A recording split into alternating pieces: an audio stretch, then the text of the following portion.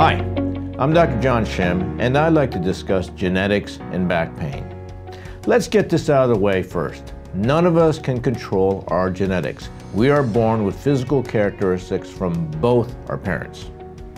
The more scientists learn, the more we realize many things about our health is programmed by our genetics.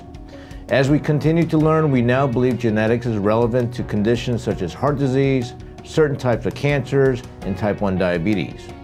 From an athletic perspective, some scientific data suggests there are specific genes that provide potential for more endurance, more muscle power, or more flexibility.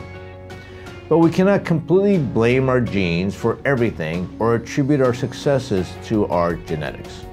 As individuals, we should accept the principle that despite your genetics, you can enhance your health or athletic achievement with hard work, healthy habits, and a positive attitude. Potential does not mean achievement. Predisposition does not mean certainty. So what about your genetics and back pain? There have been several studies following identical twins throughout their lives, and the results have been interesting, but not necessarily conclusive. Nevertheless, we should explore some of the results.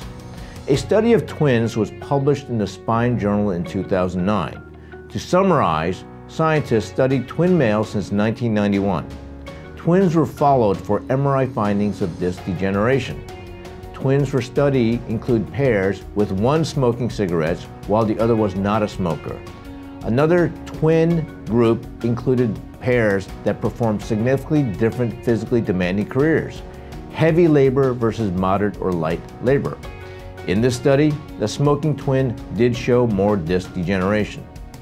Surprisingly, the more physically demanding career twin had the same amount of degeneration as the less physically demanding career twin. There seems to be a disconnect from conventional wisdom. For the most part, scientists agree smoking is associated with increased disc degeneration. However, it was a bit of a surprise to see that activity levels, high demand versus moderate to less demand, did not have an effect on the amount of disc degeneration identified.